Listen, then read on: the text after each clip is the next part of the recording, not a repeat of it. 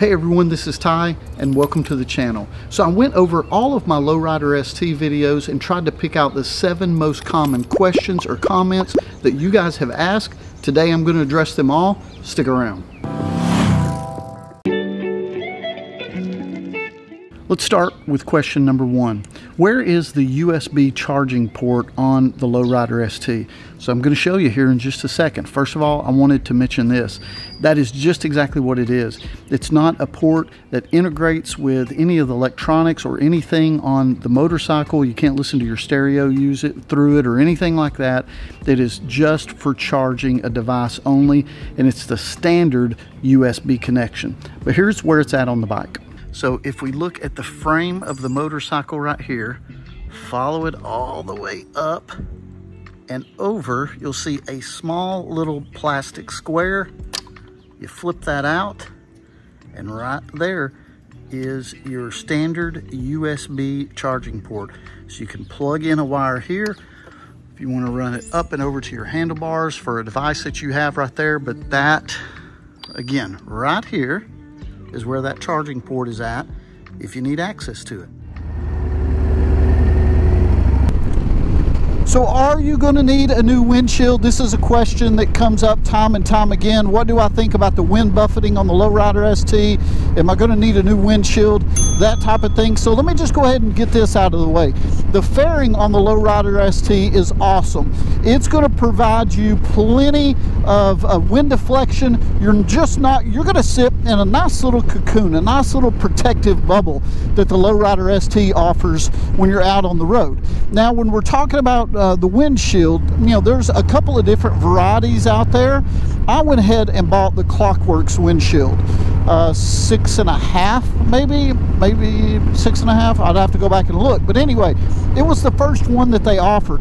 And I got to be completely and totally honest with you guys here and just let you know, whether I'm running the Clockworks windshield or the stock windshield, I cannot tell a difference whatsoever. The windshield is not what's going to keep the wind off of you when it comes to the Lowrider ST. It's the fairing.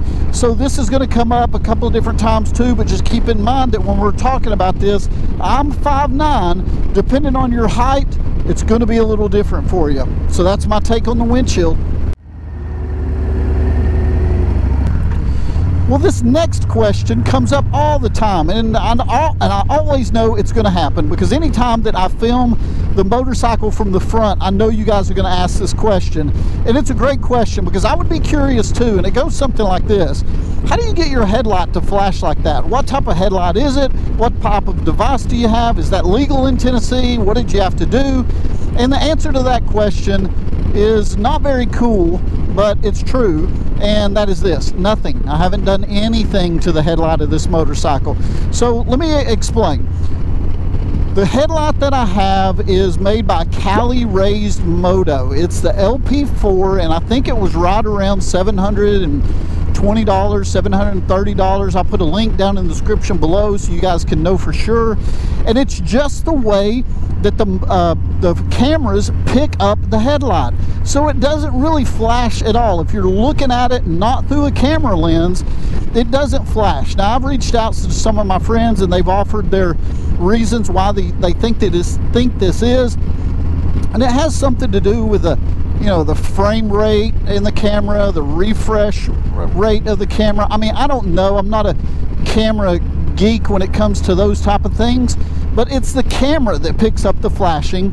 The headlight is really just staying solid. But good question, guys. Good question.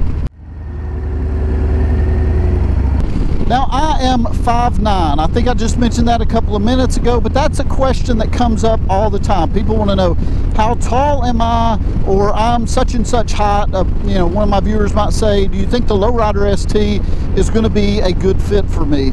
And really, my answer to that question comes in 2 parts. One, I always say this: no matter how tall you are, if you're taller than me or if you're shorter than me, one of the things I would recommend is go take a demo ride on the Lowrider ST. Because somebody who's taller, I mean, they might think that the motorcycle is uncomfortable, but then again, they might go, you know what, this is a great motorcycle. I can live with this. And so I would say no matter what your height, if you're interested in the Lowrider ST, definitely go take a demo ride.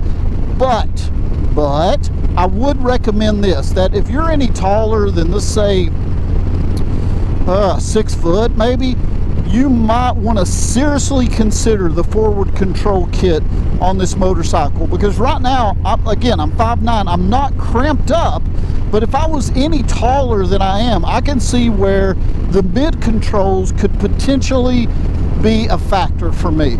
But all in all, the motorcycle for me is a perfect fit. I absolutely love it, but if you're a taller rider, you might want to take a demo ride and consider that forward control kit.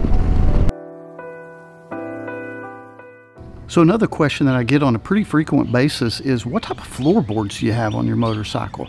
So these are the original Garage Moto.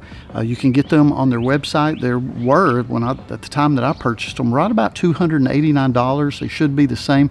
And they've got all types of color assortments if that's your thing. I just went with the standard black, but they've got gold, silver, blue. You know, check their stock and that type of thing. But I'll put a link down in the description below so you can check it out yourself. Well, as you guys can see, I've got the Rockford Fosgate in the front of the motorcycle here, and a lot of questions I get from people on this is about clarity and volume. And so let me just say this: yes, the system is loud, yes, it is very clear, but anything above 55, 60 miles per hour, you're not gonna, well, let me just say this, my expectations were not really met at 55, 60 miles per hour. The wind noise just kind of drowns everything out. It really does. But if you're doing like round town riding, commuting, that type of thing, this might be perfect for you. And it's like I say in just about every other situation, if you have the opportunity to try out this product on your motorcycle or somebody else's, do it. But for me, anything over 60 miles per hour, it's just not happening. Now, something else that comes up that I see as a reoccurring theme, and I think it's a good question again, is how much did you pay for the motorcycle? So, if you've ever watched my channel before, I trade in motorcycles on a kind of regular basis. This one I'm going to be hanging on to for a while. I really, really am. I love this bike. But I buy all of my motorcycles from White Lightning Harley Davidson, and I only pay MSRP. And it's not just me, that's just how the dealership does business, and that's how they sell their bikes. They're not out to rip people off. And so I paid MSRP for this bike. Now, keep in mind, this was when the Lowrider ST was the new hotness. It was really tough to get, and you couldn't find them in dealerships, and if you could order one, you had to wait a little while and that type of thing. And I got mine pretty quick, and I got it at a great price. So it was really tough to pass that up for sure. So I would love to give you guys a definitive dollar amount on that, but as you can tell, I'm out riding around right here. I don't have it in front of me. But I can tell you this, it most definitely was MSRP. My local dealership treats me well, and I hope yours does the same too. Well, thank you guys very much for joining me today. I most definitely appreciate your time. I hope I was able to kind of distill all of these 7 topics down and answer them for you. And I'll tell you what, if you have a Lowrider ST and there's a question that maybe I didn't get to or that you would like to ask, please put that in the comments below. I'd love to be able to hear from you. Oh boy, I tell you what, thank you guys again. Please consider liking and subscribing. I hope you have an excellent day, and we'll talk to you again soon.